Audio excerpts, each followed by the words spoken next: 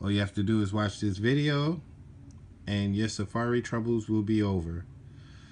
Okay, I found out after using Safari several times. You know, I'm a person who uses it on a normal basis, and I was having problems trying to load certain websites. And basically, like if I went to Safari, and let's say I went to Google, and I went to DirecTV now, and let's say I wanted to look at the packages. I don't know what content or what it is that it's supposed to load, but it would stop at this point. It wouldn't load any further than this. I would have to close, even if, like, I would have to close out the website. I do have to do a dozen things, and even when I tried the whole steps over and over, it still wouldn't get past the same part. It's like very difficult. I also found it on like other pages. Like if I go to XDA and Honor Hub and press home, it would stop right here. You know, certain websites, whatever it contains in there to load, it just, whatever it is, that it was very difficult to load. So it would stay here like forever till tomorrow, the next day. It would not load, period. So after going through 1,000 settings, well, not really 1,000 settings, but messing around with the settings a dozen times, I figured out how to fix this issue. And going forward, you would not encounter this problem ever again. So from here, I want to close out. See, I have Chrome browser because searching the same things with the Chrome browser, everything would work on the Chrome, but I'm not a Chrome user. I'm a Safari user. But everything that I would search on Safari works on Chrome, and I couldn't understand why I was having this issue when I love Safari. I never had no problems, no issues with Safari. So I had to download a whole nother browser in order to browse the things I wanted, and I had everything saved under Safari that I need for quick and fast, reliable searching.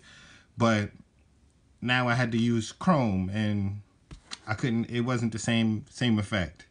So close out Chrome, close out Safari, and basically when you go to your settings, you would go down to Safari. These are all your immediate Apple applications. You go to Safari, and you know, I tried turning off the search engine suggestions, Safari suggestions. Like, mind you, when I tried to browse the answers, these are what other people are coming up with, and none of this is working. None of these things are working. But now I know I can turn all this back on, have the settings, the full effect. Everything is working right after you change one simple feature, which is in the advanced settings and experimental features. That's where experimental that's where the problem lies, in experimental features.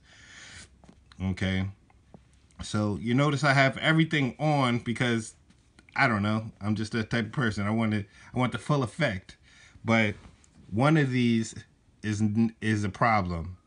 And after cutting everything off and starting one by one, adding each one by one, the problem is swap processes on navigation. Once you cut this off, you can leave everything on, but once you cut this off, your whole browsing experience in Safari changes. All the pages that you was having issues with load again. So you can close this out. You go to Safari, and you can start back over at google.com. The same page, DirecTV Now, that I was trying to load before. DirecTV Now packages. You see, everything's loaded now. It comes right up. Even if that doesn't work, and the previous one, the XDA, Honor Hub, and Home, loading, no problem. Now, I can show you one more time. Go to Settings, Safari, Advanced, Experimental. When you cut this back on,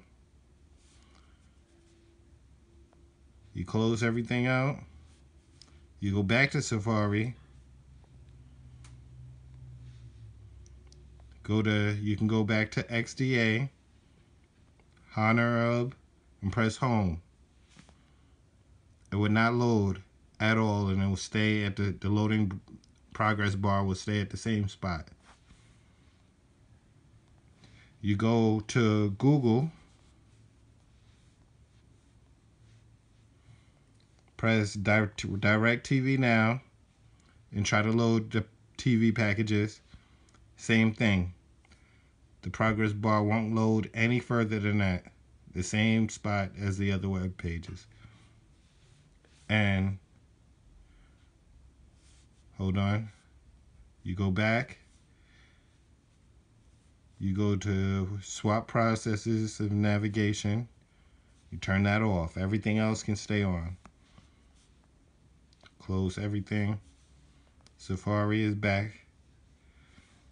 We're going to start it again with Google.